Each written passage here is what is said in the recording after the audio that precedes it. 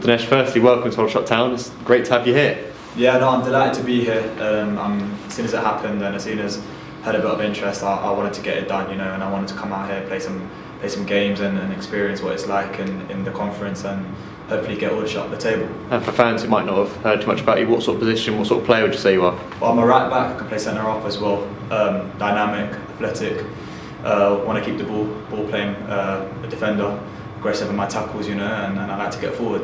Well, I'm not sure how much the manager said to you, but we've been looking for sort of centre half defensive player who can offer a competition, and surely you can provide that for us. Yeah, that's what I tried to do. I want to come here and I want to pose myself on the team and pose myself on the club as well, and hopefully get a good run of games and yeah, play well and hopefully do well for the club. Because you come on loan from Bournemouth under 23, so you like you say, you'd be dying for that first team experience. Yeah, exactly that. I'm at an age where I want to play football, and compete, and I think that's the main thing.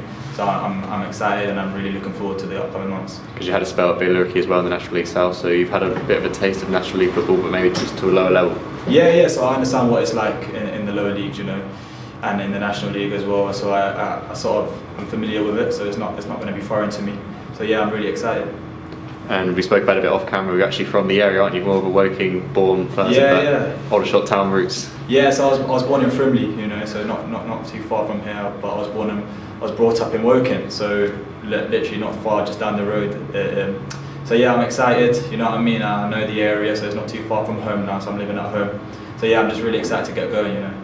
We've also had a bit of a taste for you at the EBB Stadium as well when you played us in that friendly earlier on this season as well. Yeah. So that's where when I come here and I saw the stadium and I was thinking, wow, it's a good place to play. Obviously missing the fans to make it really a tough place for people to come. And I think that's what we need to do. Even though there's no fans, that we need to make it a tough place for people to come in and pick up points against us. And it would have been one of the first times you spoke to our manager and coaching staff. How much of an influence have they been in you joining here? Yeah, massive influence. I spoke to the gaffer as well, and he's very positive and he's very modern in his thoughts as well. But he's also very understanding that sometimes we need to get the job done the traditional way, so to speak, and do the basics right and make sure we bang on those, and then hopefully the football will follow.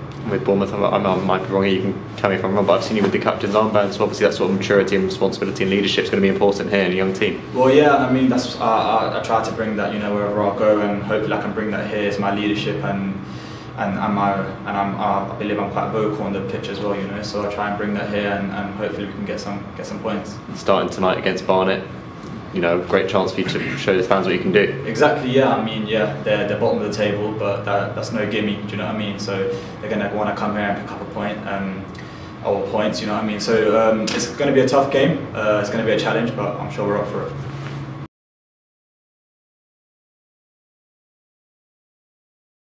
Are you in with a shot? More information below. Click here for the next video. Click here to subscribe.